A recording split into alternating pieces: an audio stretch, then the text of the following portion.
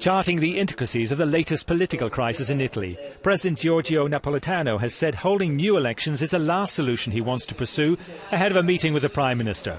The country's economy minister has played down the risk the markets will punish Italy when they open on Monday, while on the streets the voters are divided after Silvio Berlusconi pulled his PDL party ministers out of the cabinet. Adesso è un casotto. It's a mess now, and it will be even more so when they call new elections, because we will be the ones paying for it. I think left or right, it's the same. The crisis is here and is not going away.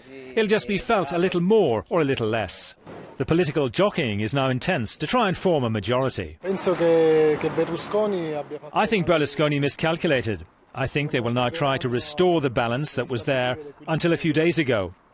If that doesn't work, then I think the President will look for a new solution to find a majority to govern.